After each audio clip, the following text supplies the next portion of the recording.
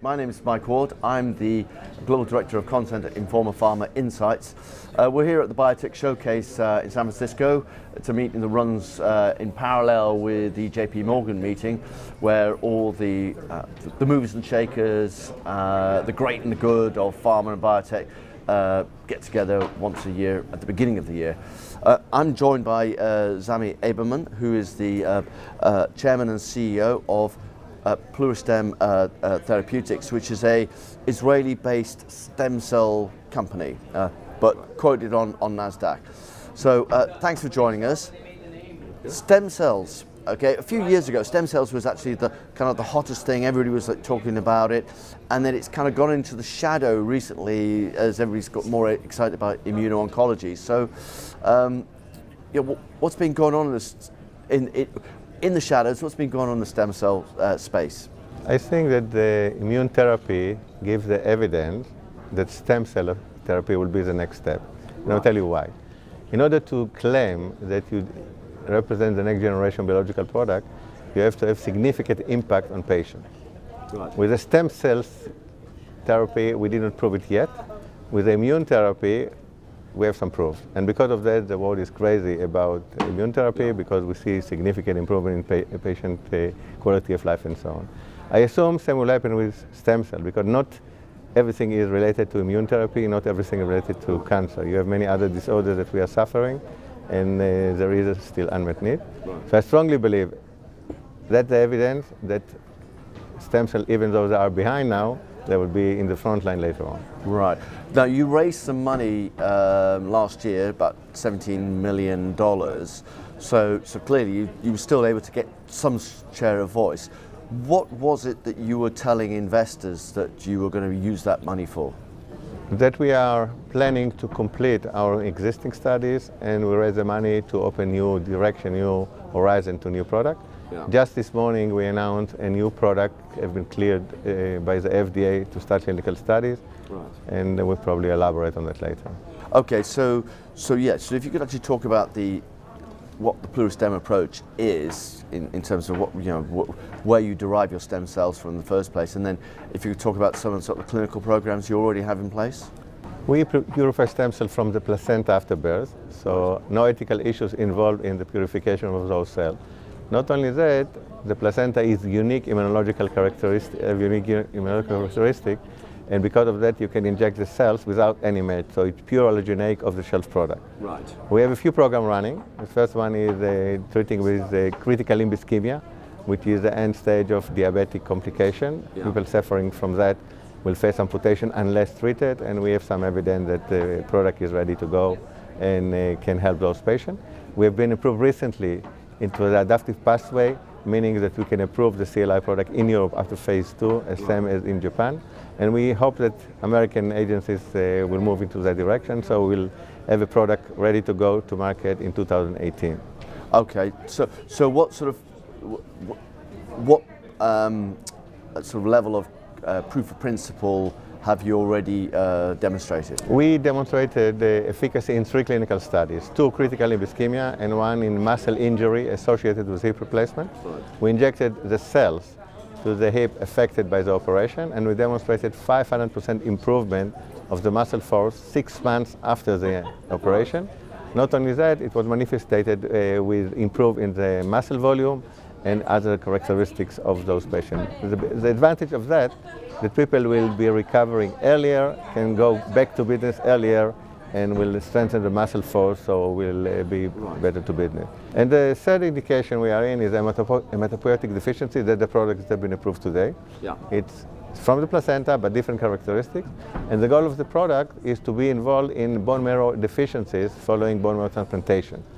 People that suffer from cancer usually undergo bone marrow transplantation. And when it does not graft, then the PLX-R18, our second product, come in place.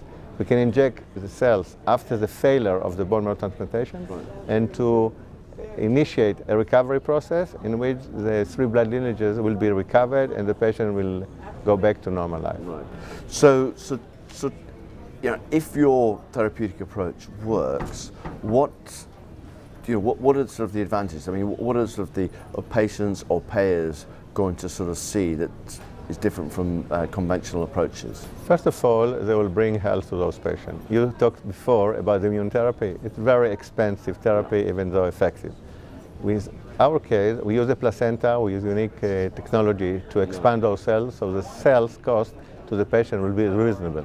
Yeah. And we will save money to the health system and improve the quality of life of those patients. That's the idea behind allogeneic compared to autologous, which is used today in very other field. Right. So it's because these stem cells are sort of universal, or they can be given to anybody, the economics, you think, are going to be appropriate or attractive? I think that that's the main issue, because what actually we do with our product, cells are injected into the patient, last about a month, 6 weeks in the patient body, and during that time interact with the patient body and secrete a cocktail of protein to initiate self-healing process. Right. So you inject it once and they do the work, compared to other products that you have to do a daily injection and so on. So at the end of the day, you inject it once, follow the patient after 6 months, and you see the result. So we strongly believe that 1 administration, 2 administration of PLX cells will be advantageous to those patients. And will the sort of the treatments will they have to take place in sort of specialist centres, or is this something that can be done in? You can do it even at home or in physician office. It's intramuscular administration. Right. So standard needle and syringe. Yeah. Inject it to the muscle, and then the process started. So it can be out office treatment and so on. Okay. We have a project with the American NIH in which we took PLX cells to be used in case of radiation catastrophe as a countermeasure for radiation damage. In that case, the idea is the same. Cells will be delivered to the field, and then people will use them by using simple IM injection, intramuscular injection, and generating the recovery of the affected bone. Right. So, in terms of sort of commercialization approach, what is your business model? Are you looking to find partners for these, or will you actually be a fully commercial company yourselves? Depend on the size of the market. We have, for example, an application which is bone marrow failure. Yeah. Bone marrow failure, it's about 10 to 20,000 patients in the world, so we can do it by ourselves. On the other end, we have CLI.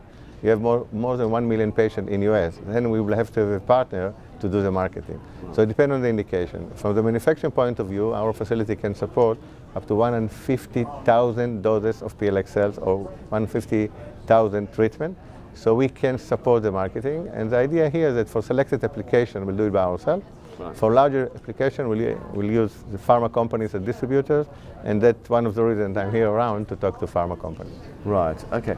And so, what is the sort of the timelines on these programs? We believe that in 2018, which is 2.5 years down the road, we'll have the first product approved for marketing in Europe and Japan, and then later on followed in US. Right, okay.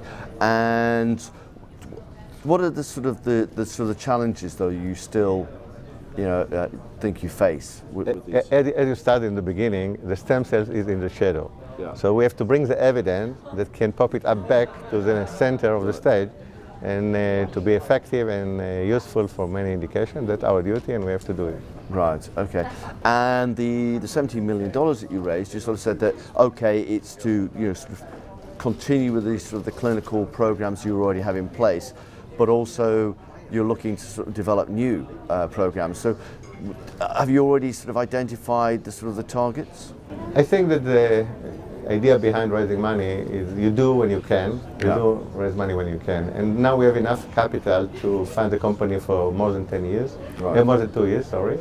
And we believe that during those 2 years we'll bring a lot of new point, which will be a reflection point, deflection point for the company, and will improve the visibility and the awareness to the stem cell giving. Okay, great.